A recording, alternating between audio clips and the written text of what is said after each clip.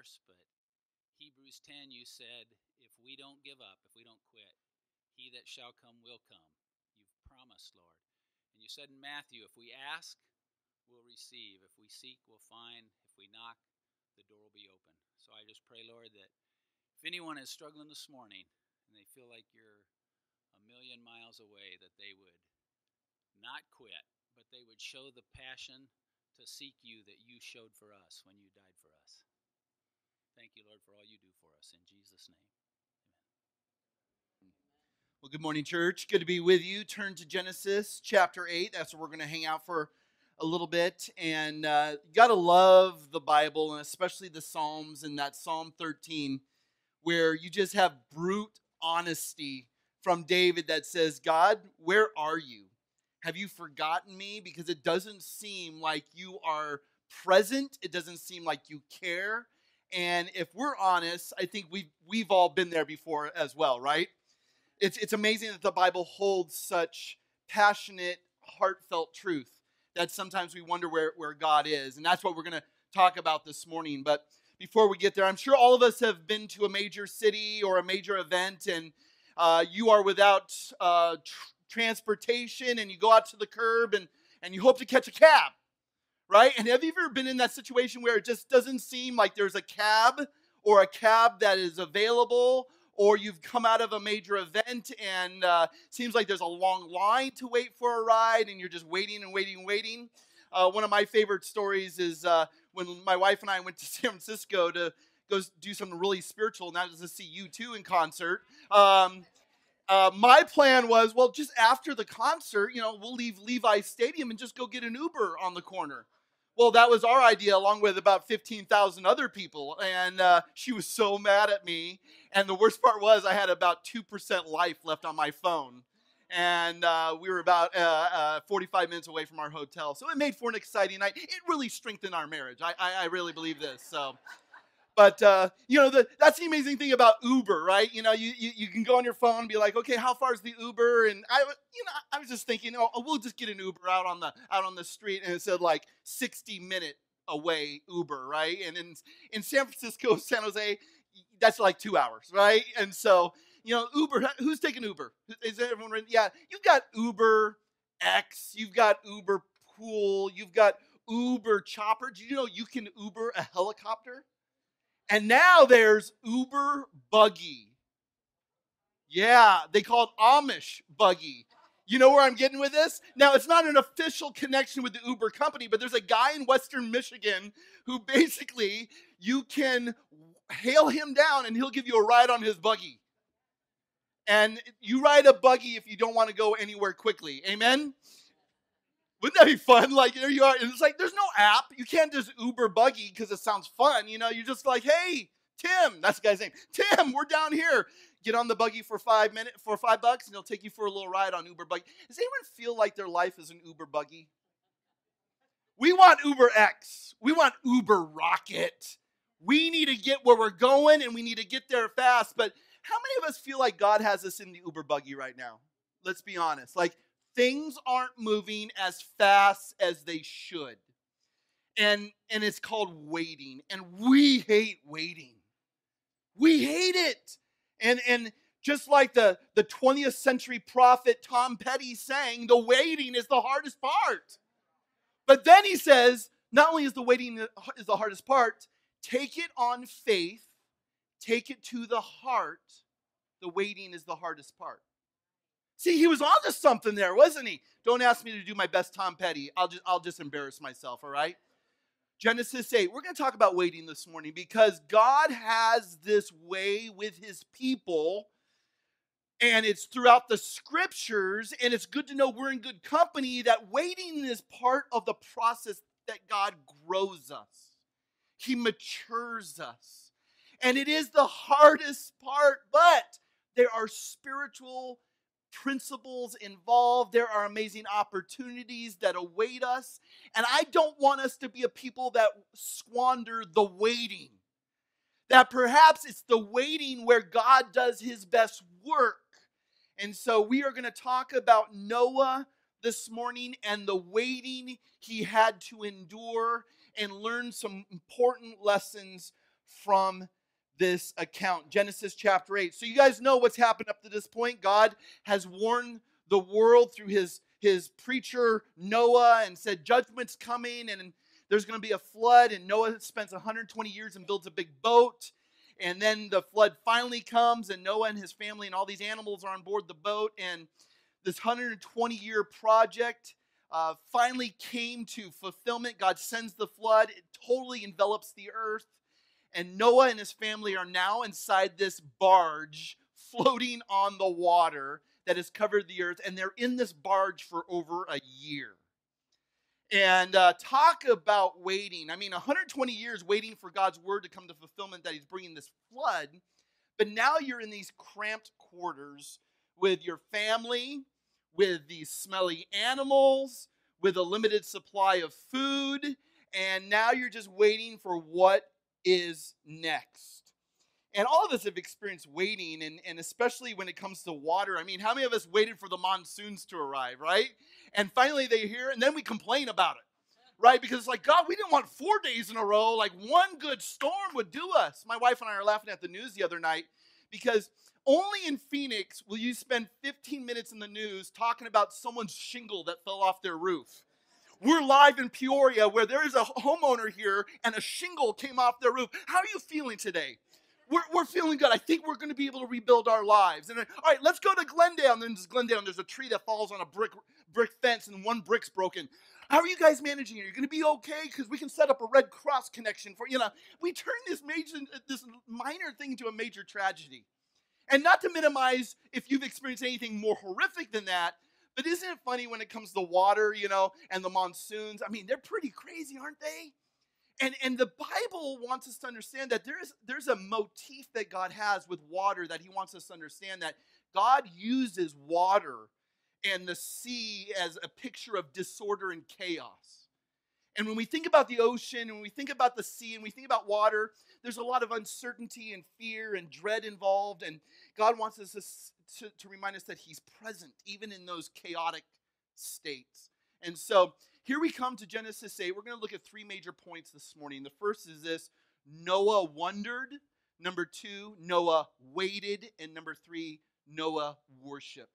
And I want you to be encouraged this morning that no matter how slow life may be moving for you and the waiting and the lessons God wants, but you may be experiencing some tumultuous activity, and God wants to remind you that he hasn't disappeared. He's here. He's with you. And so we're going to navigate this together this morning. So let's read the passage in its entirety, and we'll go back and talk about those 3 points. Noah wondered, he worshiped, he waited and he worshiped. Chapter 8, verse 1. But God remembered Noah. Circle those words. What precious, lovely, intimate words these are. God remembered Noah and all the beasts and all the cattle that were with him in the ark. And God caused the wind to pass over the earth, and the waters subsided. Also the fountains of the deep and the floodgates of the sky were closed, and the rain from the sky was restrained, and the water receded steadily from the earth. And at the end of 150 days, the water decreased. And the 7th month of the 17th day of the month, the ark rested upon the mountains of Ararat. And the water decreased steadily until the 10th month. In the 10th month, on the first day, the tops of the mountains became visible. And it came about at the end of 40 days that Noah opened the window of the ark which he had made, and he sent out a raven, and it flew here and there until the water was dried up from the earth. And then he sent out a dove from him to see if the water was abated from the face of the land. But the dove found no resting place for the sole of her foot, so she returned to him into the ark, for the water was on the surface of all the earth. Then he put out his hand and took her and brought her into the ark to himself. And yet he waited another 7 days.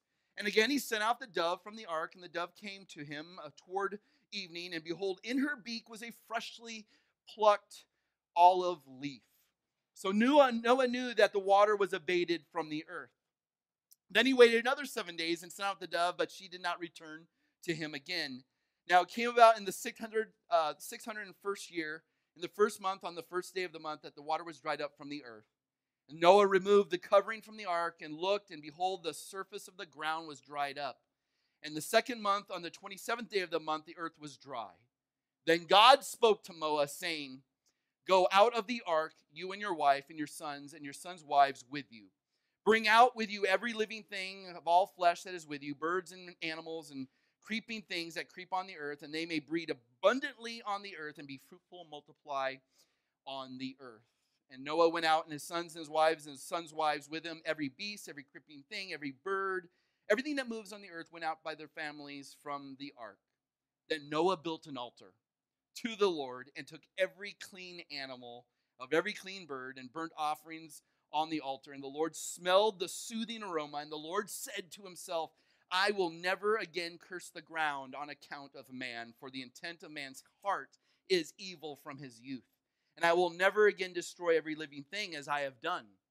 While the earth remains, seed time and harvest, and cold and heat, and summer and winter, and day and night shall not cease. May God bless the reading of his word today. So the place we start is verse 1, chapter 8. God remembers Noah. And I love this special intimate note here because God has not, at least that we know, said anything to Noah. They're in the ark. There's this major global catastrophic event that's taken place. And wouldn't you like to know what's going on? And how many times Noah is leading his wife and his kids and their wives, and they're going, what's going on? What's the timetable? What's God up to? And Noah hasn't heard anything from God. It would be quick to think God has forgotten us. Remember, this barge is like a coffin. And maybe they're sitting there going, maybe God has pulled a cruel joke on us, and we are going to die in this coffin-like contraption. Noah and the 7 others, and all the animals with them. It would be easy to think that God has forsaken us. Have you ever felt in your heart, in your mind, through your experiences, that you have been forsaken? You ever felt like God, he doesn't have a clue, he doesn't even care. He has not shown himself to be caring towards me or gracious towards me. I mean, I remember as a kid, I went to the movies, and I used to take my young girlfriends to, when I was younger, my junior high. When you're living in junior high, you don't have a lot of money, so I took them to Shea 14 Theater up at Shea and 32nd Street. That was the discount theater in Phoenix, $1.50. So I was treating my girls to inexpensive movies. I think we went and saw War Games at least 10 times. Ferris Bueller's Day Off. I always wanted to be Ferris Bueller, and it's like no, my treat, $1.50. I was a ladies' man, but that's another story for another time. But I remember my mom was supposed to pick us up after one of the movies, and my mom forgot. And I was it wasn't like you just whipped out your smartphone and called mom right up. Guys, this is back in the days where you went to a payphone, you put this thing called a dime, you dialed the number, and it's like, Mom, what's going on? And I remember she didn't answer. And I'm thinking to myself, it was the worst feeling being this 13-year-old on this date with this girl that he really, really loves because he met her at the roller skating rink, and you guys did couple skate backwards, and there was a connection. You're trying to impress, and Mom has forsaken me. And it didn't look good that the chauffeur hadn't arrived to pick up me and my date. And I just remember being so not only mad at my mom, but I remember being scared. Because I was like, where's my mom? And I think we feel that way when it comes to God and even more serious things in our lives. God, have you forsaken us? I mean, remember, for Noah, this is not some 3-hour tour. This is a long voyage where there's no voice of God telling them what's happening. God never gave him a timetable, and Noah's going, God, have you forgotten us? And so faith is the process of learning to rest and to realize that God can't forget you.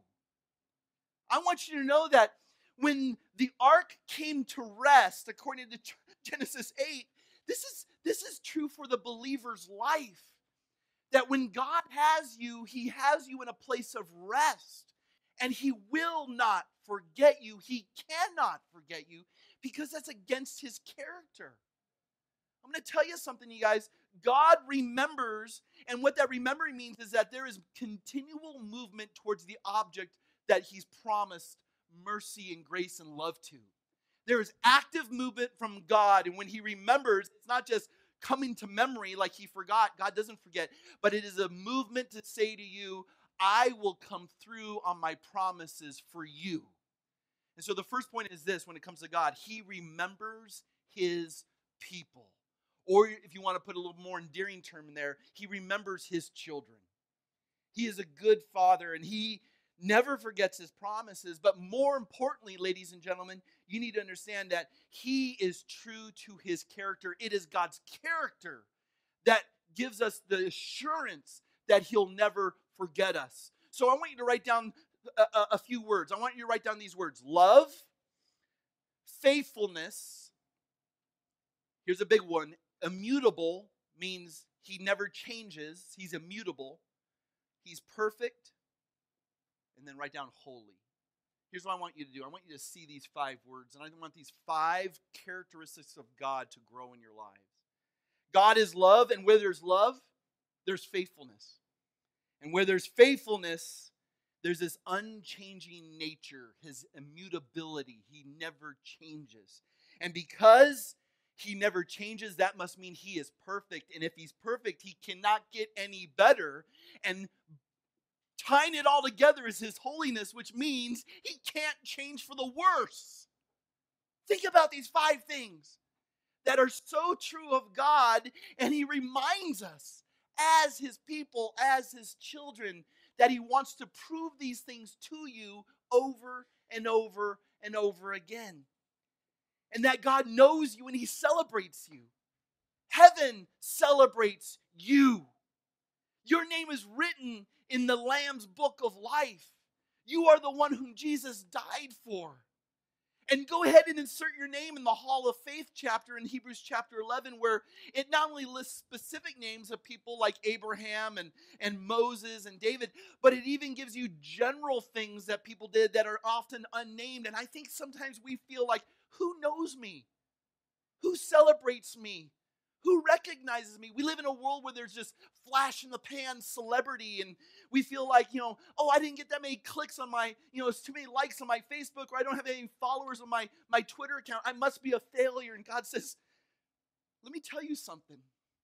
According to Hebrews 11, if you have Christ, you are men and women of whom the world is not worthy. If you have Christ, it doesn't matter if you have 1 subscriber to your YouTube channel or 10 million subscribers to your YouTube channel. Amen? You are known by God. You are his child. And he says to you, the world may forget you. The world may not appreciate you. But you are people of whom this world is not worthy. I know you, and I will love you for eternity. He remembers us. And to hear him say one day when we meet him face to face, well done, good and faithful servant, will be the greatest top off of our experience in this world, to realize that none of it was going to go to waste. God is going to leverage it all for his glory. And so know this, that God remembers us, because you are people of whom the world is not worthy. But on the other hand, there's something we need to continue to do to remember we are not forgotten. And you know what we do? We remember the gospel. There is no magic pill. There's no magic formula. I'm not going to give you some chants and some mantras and say, do the downward dog position and hope the feelings come back to you. This is not about feelings. This is about objective truth, and there's no greater objective truth than the gospel of Jesus Christ. Amen? You need to be reminded that God loves you. You need to be reminded that God sent his son to die for you. We need to know that it is not our nature to remember God. We are a forgetful people. It is not in our nature to remember God's goodness, how quickly we forget how good God is. We need to remember that we have a tendency to forget God. And when things get difficult or confusing or complicated, we need to remember the gospel, because nothing anchors the crazy, fleeting, fickle heart like the gospel. It is the gospel that is our anchor. And if you need a reminder of how much God loves you and that he remembers you, look to the cross of Christ. And ladies and gentlemen, it doesn't get any more simple than that. That you remember the gospel of Christ. There was a 20th century theologian that wrote volumes and volumes of books. He was invited to speak all around the world. This guy knew all the ancient languages. This guy knew scripture. And he was poised with the question of all the theological truths you've studied your entire life, what is the most important? And this 80-year-old theologian who's written all these books, who will go down in the annals of history as being one of the greatest theologians ever, said these words: Jesus loves me, this I know, for the Bible tells me so. Guys, don't complicate this, right? It's like, I'm not asking you to learn Hebrew or Greek and memorize 50 million Bible verses, if there were that many. All I'm going to say is, here's a man at the end of his life that says there's one thing that has anchored my heart, and that is this: Jesus loves me, this I know. Why? Because my heart tells me? No. Because I'm feeling it right now? No. We are all emotional train wrecks. Let's just admit it. But why does Jesus love us? Because the Bible tells us so. There is an event that happened 2,000 years ago at this place called Golgotha, also known as the Skull, where there is a Savior who laid his life down for you. Doggone it, don't tell me God has forgotten you. Remind yourself of that truth, amen? So we wonder, like Noah, where's God? What's he up to? He's doing something. And this is why this next point is so important. Noah waited. And the waiting is hard because we live in the age of impatience. I'm going to call this the age of impatience. We live in a culture, we live in a society that whether we're waiting in line, waiting in traffic, waiting for food service, waiting for marriage, waiting for that perfect job, we're just biding our time. And while we bide our time, it just seems so countercultural as ever. We've been conditioned to have it our way, right away, right now, and fast food and instant coffee have really ruined it for us. And let me just add Amazon to the equation. Can I just tell you, my kids have grown up in the Amazon age. And, they'll want me to order something for them on Amazon. And literally, and I love how persistent my kids are, but sometimes I hate it too. They'll say, Dad, did you order me that thing? And literally, they just told me about it 5 minutes ago. Like, all of a sudden, I'm just supposed to whip out my smartphone and go, whatever you want, I'll order it right now. And then I'll tell them I ordered it, and like 2 hours later, they'll go, did it arrive yet? I mean, I lived in the day where, if I wanted like a cassette tape, and I'd save the box tops, and I'd have to mail it in, and then it took 4 to 6 weeks for it to get to me, and I was okay with that. But my kids are like, did it come yet? Did it come yet? Did it arrive yet? Did it arrive yet? And the dog starts barking. They're like, oh, FedEx is here. Dog starts barking. Oh, UPS is here. It's got to be this, got to be that. Simmer down, kids. We act as if God is also like this spiritual Amazon service, right? Like, we just come to him and order whatever we want, and hopefully we'll get it like promptly. And God doesn't work like that. God does not operate in the age of impatience, basically coalescing to our every whim and desire and wish. You know how God works? He works in 3 ways in giving us answers to our prayers and seeing the longings of our hearts. He either says yes, he either says no, or he either says wait. And we're good with yes.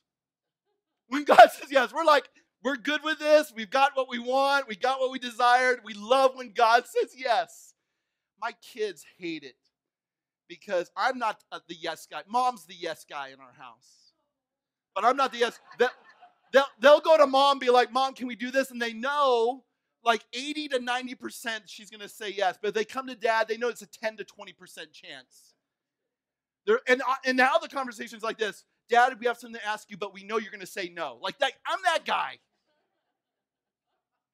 And you know what? Even no is something, but it's the wait. It's like the not now, but maybe later that drives them crazy, right? At least yes is concrete, no is concrete, maybe it's just kind of this floating in the air, like where's this thing going to land kind of spot.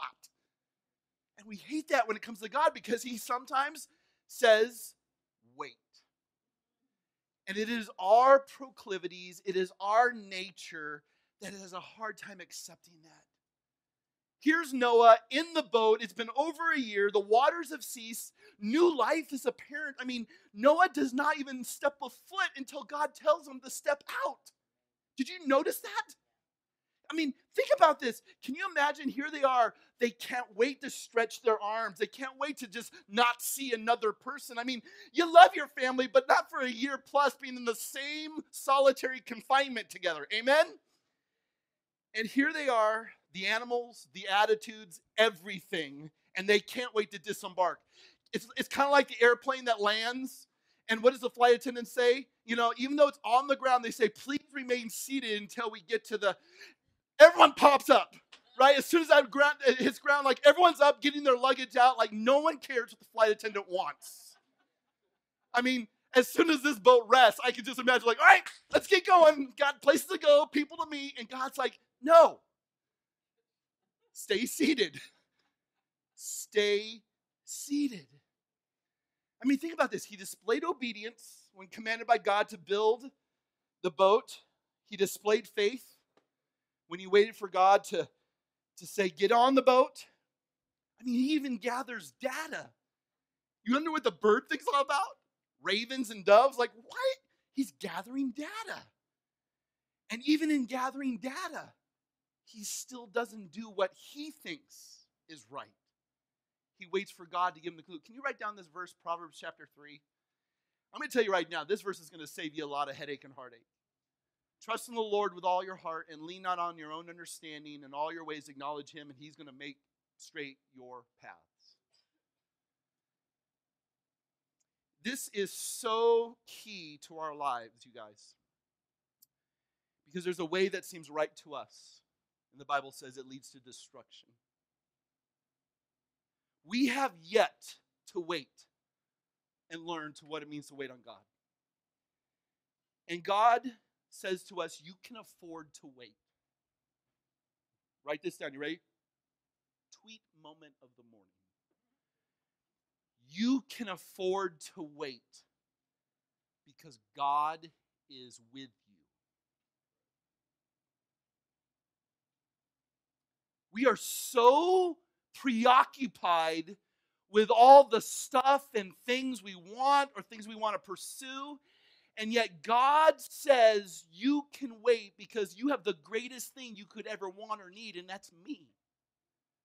That's why I think Noah was fine with just waiting until God said, go.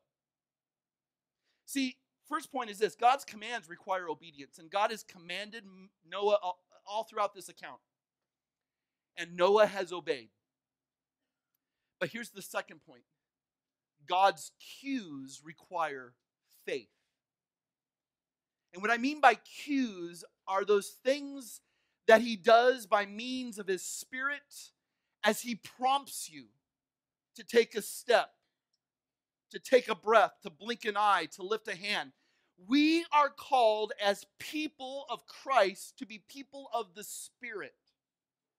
And the Bible says we are to walk according to the Spirit. Now, can I get totally esoteric and mystical on you guys? This is something that is better caught than taught. When you are called to live by the Spirit, there is a spiritual sensitivity. There are spiritual antennae that go up that you say, I am not going to do anything until I clearly hear the voice of God tell me to do this. Now, I'm not promising you're going to hear an audible voice. Matter of fact, I don't think God speaks in audible voices. That's probably the chili you had last night for dinner. Amen? But what I do believe is that God uses three things to cue you in how to live. His word, his Spirit, and his people. And we need to do better in taking our cues from God, because many of us have made decisions we could say, oh, this was of God, and they really weren't. And we have suffered the consequences because we leaned on our understanding, we didn't trust God, and the path is not straight, and it seems to be destructive. And we want to chalk it up to God, and maybe he was wrong. And no, it was your heart that was amiss. It was you justifying whatever choice you wanted to do. And let's just be straight up with each other. Let's just be honest with each other. We have a hard time waiting. And waiting is not, write down these two words, impetuous, and waiting is not despairing. Here's two ends of the spectrum. It is not impetuous, where, you know what, we've got a plan. We're stomping our feet. God knows us stomping our feet. We may not be physically stomping our feet, but inside we're anxious. And it's like, God, you're not on my timetable, so therefore I'm going to go ahead and make a decision. And we're impetuous. And that is not taking a cue from God when you want your way no matter what. I say Yahweh, you go, no way. My way. So it's not impetuous. And waiting is not despairing. So we don't go ahead and find ways to accomplish what we want to happen, but neither are we despairing where we can't control where our emotions take us, and we often let our heart take over, and it's nothing but brutal on us. You're forsaken, you're forgotten, God doesn't love you, and we're despairing, and that's why waiting can cause so much fear and dread and anxiety because of all these uncertainties. And I want you to know, that's not taking a cue from God. If your waiting is filled with impetuous decisions or a despairing heart, that's not biblical waiting. What is biblical waiting? Two words: patience and hoping.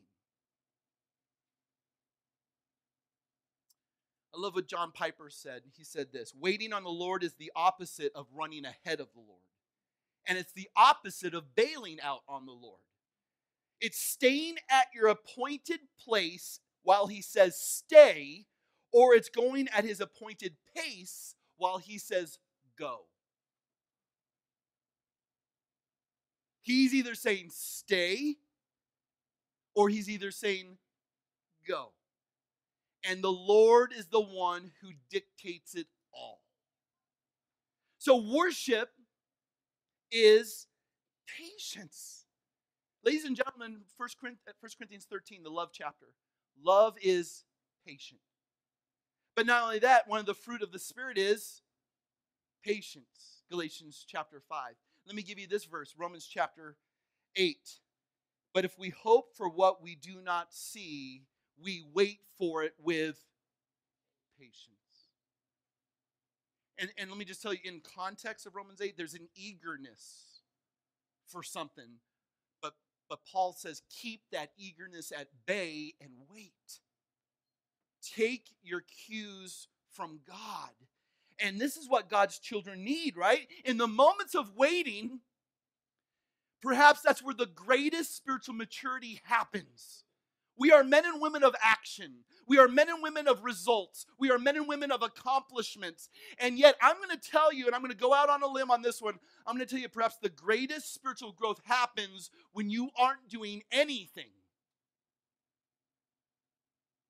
And it's God who says, press into me and know who I am, remember what I've done, and lean on my promises.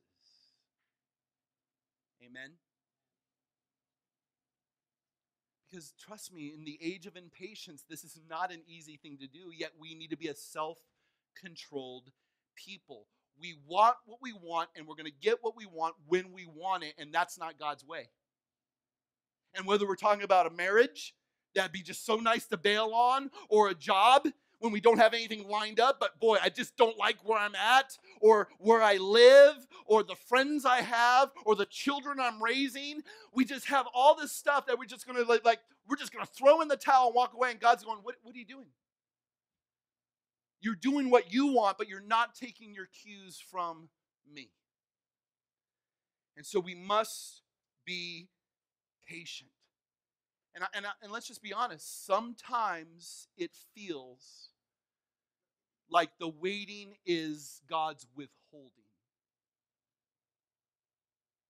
And he's reminding you that your hope is not in what you may get or what you may experience or the next chapter. Your hope is not in situations and circumstances. Your hope is in a person, and that person is God. Because there's nothing you're waiting for that's more important than him. Amen? which is why waiting is hoping. It's not just patience and saying, God, I will stay here and calmly, peacefully accept where I'm at.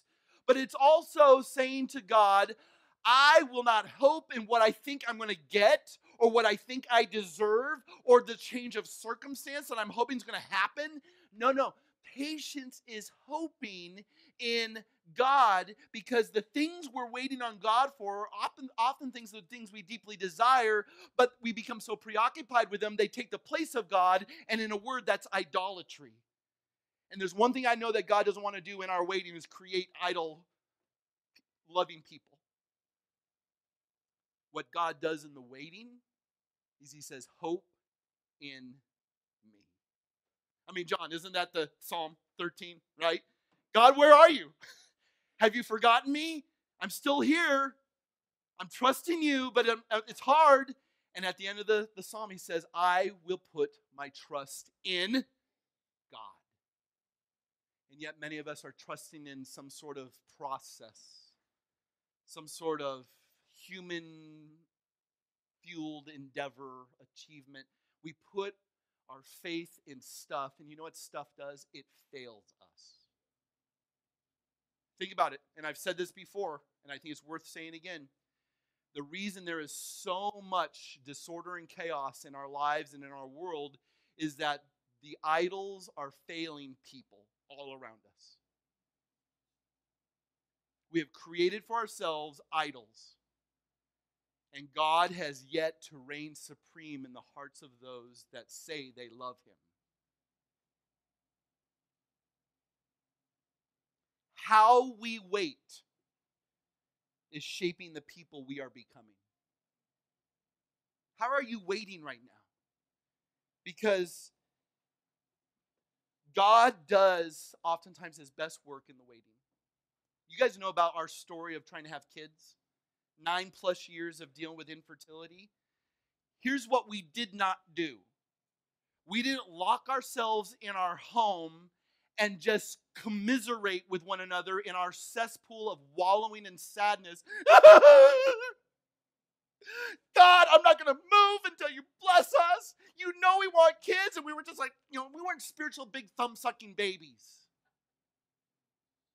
We hurt because of the fact we wanted children. But you know what we did? We made the use of the time that God had given us not to wallow, but to worship. You don't have what you want, and some people turn into big thumb-sucking crybabies. And God says, stop. Let me put a new fresh diaper on you, and know what I want you to do now? I want you to worship me. I want you to work for me. I want you to walk with me. I want you to do anything but go and crawl into your fetal position and just act as if you deserve it all, because you don't. But the fact that I love you through Jesus, that ought to be enough. Get on up and get your ass busy for me, right? The very thing we don't do, we ought to do. When you are waiting, you ought to worship. When you are waiting, you ought to work. When you are waiting, you ought to walk. And there is no thing as immobility when it comes to the kingdom of Christ. Keep yourself busy, let God direct your steps, and be happy and content with where he has you. And worship is essential to the wait, because it's in those moments he's cultivating patience and hope. Romans chapter 5, verses 2-5. Check this out. Through him we have also obtained access by faith into this grace in which we stand, and we rejoice in hope of the glory of God. More than that, we rejoice in our sufferings, because sometimes waiting feels like suffering, right? Now check this out. Knowing that suffering produces endurance, and endurance produces character, character produces hope, and hope does not put us to shame, because God's love has been poured out into our hearts through the Holy Spirit who has been given to us. What are you bickering about? Let God do this work of making you into the image of Jesus Christ. This is the process. And whether you're like, well, I don't like the Apostle Paul. Go ahead and write 2 Peter chapter 1. Let's see if you like Peter. Because Peter's got the same words. I don't have it up here, but this is homework for you. Because Peter recites the same process. That while we are waiting and we find ourselves in circumstances we don't like, we don't dare step foot without the Spirit giving us the cue that leads in this process of your spiritual growth. And I'm not up here telling you this is easy. But I'm going to tell you it is needed. Right now, we as a church are praying about the future of what does God want us to do with the people and the treasure and the money and all this stuff that God's blessed us with. And we're talking about Missio Day 2 and Sozo 2 someplace else. And we're praying. And we've got people that are really, we're praying about God directing our steps. But you know what? I don't feel this compulsion inside that we've got to act on the first thing. Like God is showing us as church leadership. We were just talking about this past Wednesday night. God, we know you want us to do this, but we're going to look to you as far as the when and where and how. The why's already been answered because there's people that need to know Jesus through a model of church planting like this, which is fun. And you guys are all participants in that. And as we continue to go before the Lord, our hope is not in the perfect location. Our hope is not in the perfect team. Our hope is in God who says, I want to see the kingdom advance and more women and children and men knowing Jesus. That's what's important. So our hope is saying, God, we want to be spiritually taking our cues from you. And you need to continue to pray for us. Because guess what? This is actually moving closer and closer to some more specifics that I'm going to share with you now, but God's doing something. So the day when we say, guess what? We've got a team and we've got a location. We're going to do this again in another place of the valley so that more men and women and children can know Jesus. We're all going to be like, giddy up, let's make this thing happen. But we'll know it's from God and not from some impetuous leader like me, because sometimes I can be impetuous. But I'm not despairing. You know why? Because Jesus said, I will grow my church and the gates of hell shall not stand against it. There's still people that need to know Jesus, and we get to be a part of that. Paul David Tripp said this: waiting is not just about what I get at the end of the wait, but about who I become as I wait. Hashtag truth. Habakkuk chapter 3, because we haven't had enough minor prophets. Listen to the words. And these are some of the most rich words you'll find in the Old Testament. Though the fig tree should not blossom, nor the fruit be on the vines, the produce of the olive fail, and the fields yield no food, the flock be cut off from the fold, and there be no herd in the stalls, yet I will rejoice in the Lord. I will take joy in the Lord, the God of my salvation. God the Lord is my strength. He makes my feet like the deer's. He makes me tread on high places. To the choir master with stringed instruments. You always got to thank the choir master. Don't forget that. But notice, one thing that he wished were different. Boy, I wish there was blossom on the trees, and I wish there were olive in the fields, and I wish there was grapes on the clusters, and I wish there were sheep in the fold, and I wish there were animals in the. But he says, I've got nothing yet. I've got God. And the man or woman who has God has more than the man or woman who has not God yet has everything. Psalm 27. Wait for the Lord. Be strong and let your heart take courage. Wait for the Lord. And where does our heart take courage? In all the circumstances that work out according to the way we wish and desire? No. Your courage is not in people or circumstances. Your courage is in God. So root yourself in Him. Don't be impetuous and don't be despairing, yet exercise great patience and hope as God continues to refine your character. Last point. So you know what Noah does at the end of all this? He worships. So he wondered, God, are you there? Are you working? Are you doing something? Like, I just could use a word. And he waits, and God finally says, Noah, you and your family can step out of the boat. The conditions are ready for you. And Noah, as soon as he steps on dry land, his first act is to worship God. And can I just tell you that every single one of us who know Jesus Christ can always make that our first action to worship him. Maybe that moment you turn and get out of bed and your feet hit the ground and go, okay, I'm alive today. God, I'm going to worship you. We sit in our car and it starts up. Okay, I'm going to worship God. The moment you walk into work and you think your boss is going to be a total jerk, and he or she's actually nice to you, you sit there and go, yeah, I'm going to worship God, no matter what.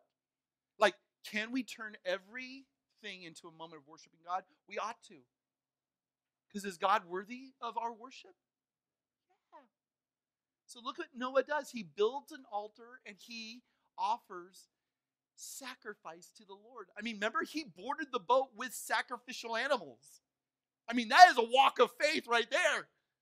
And yet his first act is to worship God. And can I tell you now, Noah is not just a boat builder. He can add that to his resume. Now he's an altar builder. And his first response is one of gratitude. Are you thankful today? Because I know a lot of people who say they know Jesus and there is just a thankless spirit within them. Can you honestly say right now here before your God, I am thankful, God. I'm thankful for the rain and I'm thankful for the drought. I'm thankful for the famine. I'm thankful for the feast. I'm thankful for the clusters that are filled with grapes, and I'm thankful for the dry, barren vineyard. But God, no matter what, I'm not going to allow circumstances to dictate my gratitude. I'm thankful, and thankfulness is the engine behind worship. And there's two things we need to talk about when it comes to worship. We'll close with this. There's the conviction of the heart, and there's the cost of the sacrifice. It's interesting that God says, after Noah worships, he says, I'm not going to destroy the earth again. Even though man's heart is still continually evil. Remember what I said a couple weeks ago? The flood doesn't change. It changed the earth. And it communicated a very strong message, but it didn't change hearts. Only God can change the heart, and that change comes through the personal work of Jesus Christ.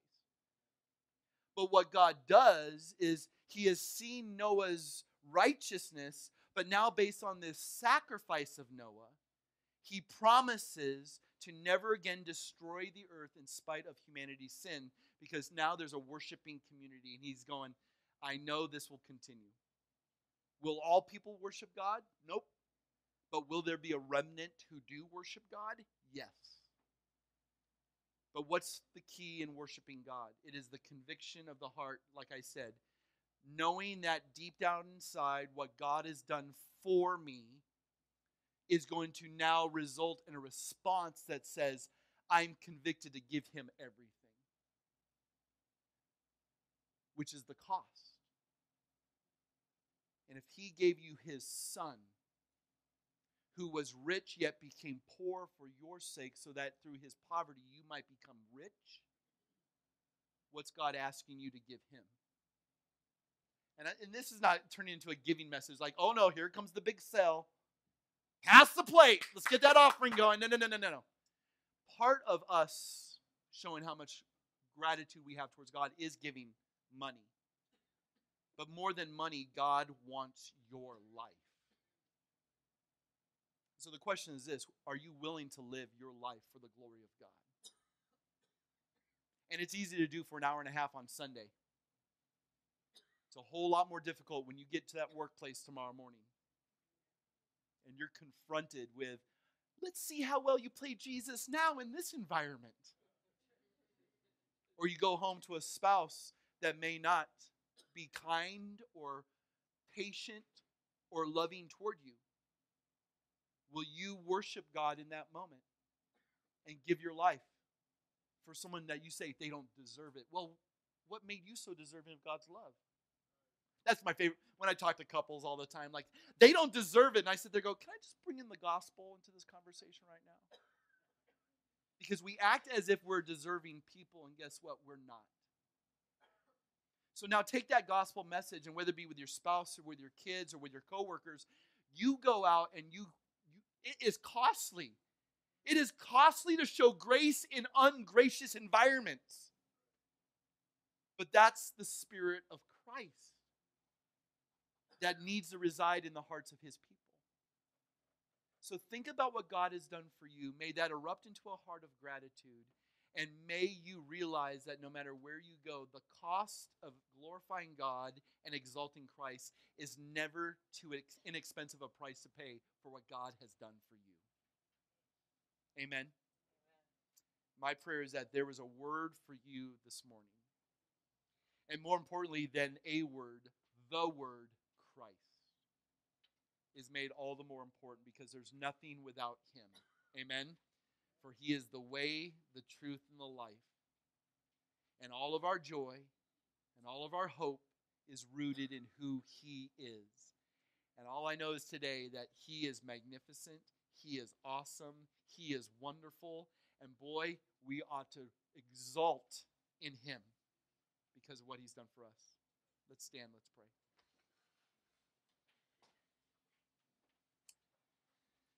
Father, thank you for this morning and a chance for your people to gather and to sing and to hang out and love on each other and to go to your word. And Father, to be reminded of the topic that is so near to all of our experiences. And Lord, whether we've been through seasons of waiting and we're not there now, or whether we are in those seasons now, my prayer is that we would understand a little bit more clearly today what your desire is for us in those moments. Lord, forgive us for being those kids that are kicking and screaming and just want what we want. And restore to us a patient and hopeful heart that says, God, no matter what, we have you and we will wait for your cue. Trusting you to make true and sure on your promises. And Lord, I can't help but be reminded of Romans 8. If you, God, gave us your Son, how will you not also give us all other things for us to live? And so we trust that word and we trust that promise. And more importantly, Father, we trust you. Thank you for the grace and mercy and love you've shown us in Christ. Now may we live as a people who are so thankful for what you've done for us. And we pray this all in the name of Christ Jesus, our Lord and Savior. Amen. May the Lord bless you and keep you. May the Lord lift his face toward you and give you his grace and peace forever and ever. Have a great day, you guys. We'll see you soon, all right? Bye-bye. Hey, thanks for watching the video. We hope you've been blessed and encouraged by watching it. Stay tuned for future videos. If you're ever in the Phoenix area, we'd love for you to join us in person at Sozo Coffee. We're at Warner and Alma School. 2 services every Sunday, 9 and 10:45. Check out thechurchisaverb.org for more information. Have a great week. We'll see you soon.